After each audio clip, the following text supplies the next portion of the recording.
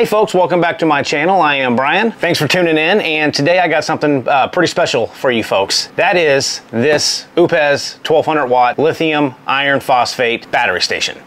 OUPES sent this to me to do a review on it, and also to give away completely free one of you viewers one of these brand new power stations. I'm gonna do a giveaway once my channel hits 20,000 subscribers. I can't believe I'm even saying that, to be honest with you, but I'm almost there.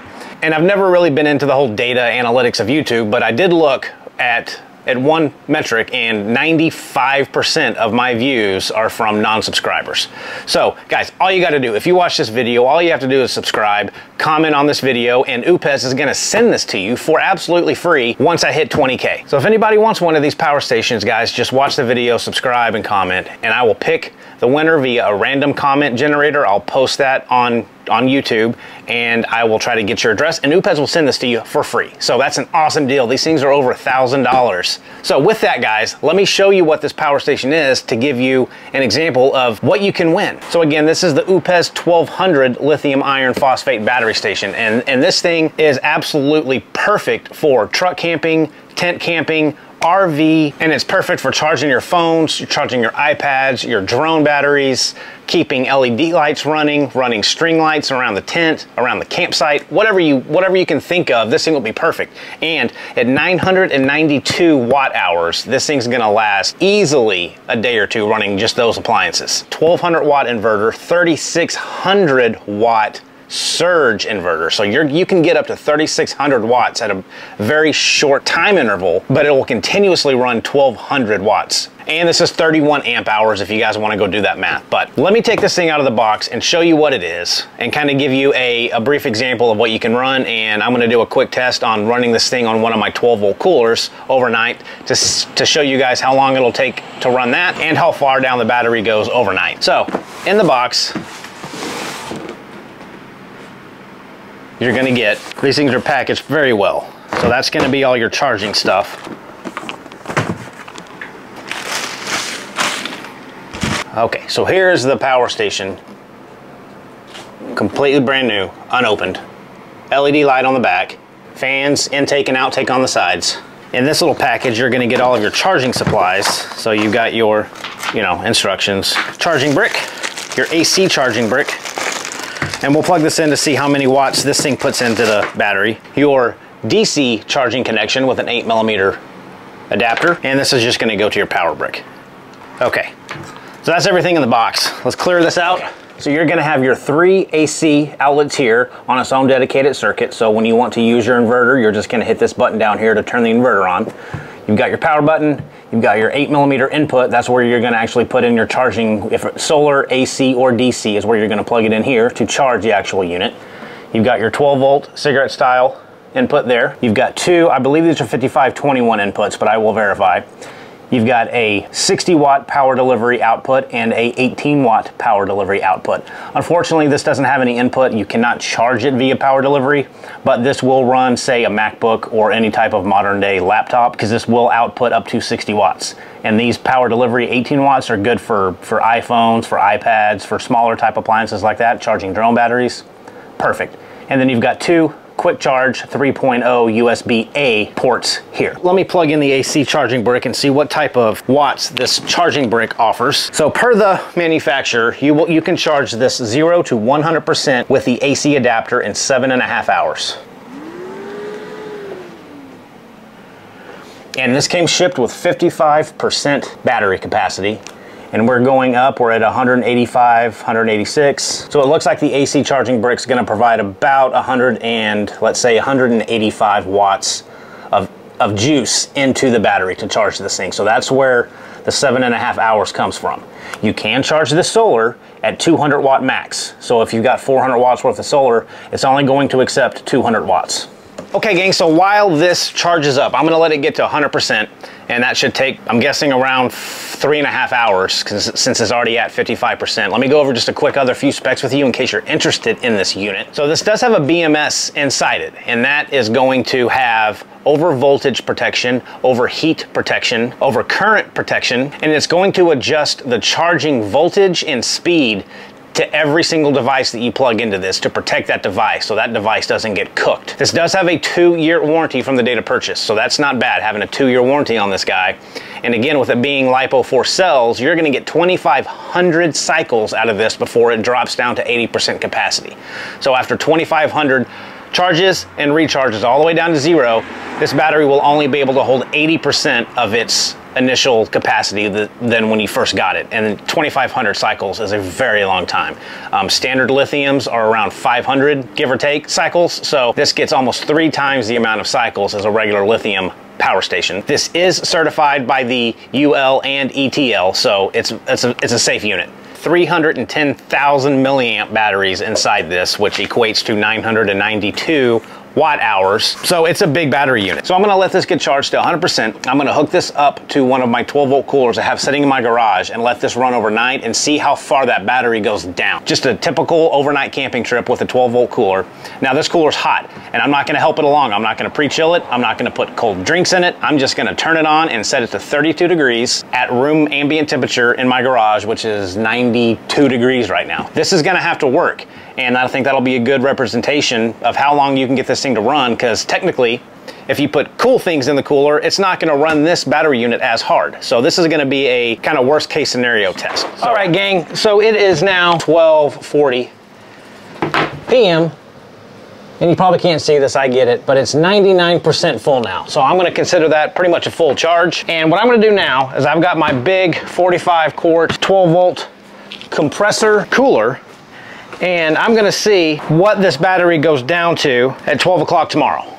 So run this thing for 24 hours. So I'm gonna plug it in to the 12 volts, turn on this portion of the battery station. I'm gonna make sure that my cooler is actually turned on, and I'm gonna set it to 32 degrees. So I'm gonna make sure both sides are set for 32 degrees.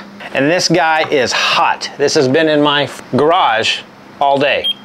It's 89 degrees. The inside of this cooler is 89 degrees. Okay, so I am now pulling 47 watts. I've got 19 hours of runtime remaining. Hey gang, well I'm kind of cheating, but it's around 6 p.m. tonight, so this thing's been running for about 6 hours, I would say. I just wanted to show you folks real quick where we're stand. You can't see it yet, but this is at 77% battery. There you go, so we're at 77% here, the middle screen. We're not pulling any watts because the compressor's not on right now, and this is showing 99 hours runtime remaining. The main point of the story is I've used 23% of my battery since lunchtime today cooling this thing down. Now folks, keep in mind this is at 77% because this cooler, I started it out at around 92 degrees inside. In a real world, I would have pre-chilled this cooler, let it get cold, and then connect the battery to it, because that's going to make the compressor work less. So this battery station probably would have been around 85 to 90% capacity if I would have started out with a cold cooler. But it had to go from 92 degrees to 32 degrees, and it used quite a bit of juice to get there out of this battery unit. So to have this thing at 77% is pretty good in around 6.5 hours. We will check back tomorrow to see where this battery station is after this is running. Now, another caveat to this test is this cooler is empty. I'm trying to make this test as hard as possible, so in the real world, it's not going to run as hard. If there was anything in this cooler, like cold beer, frozen food, cold drinks, whatever it is, that's going to actually help this cooler stay cold longer and not make the compressor run as often or as hard. So with this being empty, it's a lot harder test for this battery unit. Keep that in mind. Well, hey folks, I hope you can see me, but it is the next day. It is 11 a.m. I don't have my watch on me. It's inside. You'll just have to trust me. But it's been going for 23 hours now, and the OUPES is at, and I'll show this to you, it is at 20% battery remaining. So this thing has almost ran for 24 hours in a 92 degree garage. And this cooler started out hot. To answer a lot of questions I get on how long will this run a cooler or this and that, this thing ran this cooler for 24 hours and it's still got 20% remaining. So a full day, and that's without charging this. So let me get this cooler out of the way because I want to show you folks a couple more things before I wrap up this video. And I'll do my best to get you a temperature. 32.5, if that shows up on screen. Okay, so again, the back of this unit also does have an LED light, and I don't know if it's going to show up here, but there's low, medium, SOS, and off. So it does have a little area LED light in the back should you need it. Turn this around. And also a lot of folks want to know about pass-through charging. So can you run an appliance while you're charging? And the answer is yes.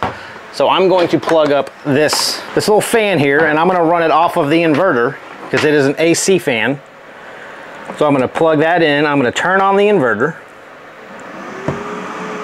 The inverter is turned on. Let's kick the fan on. I am pulling 9 watts off of this fan. So let's see what happens when I go to charge it.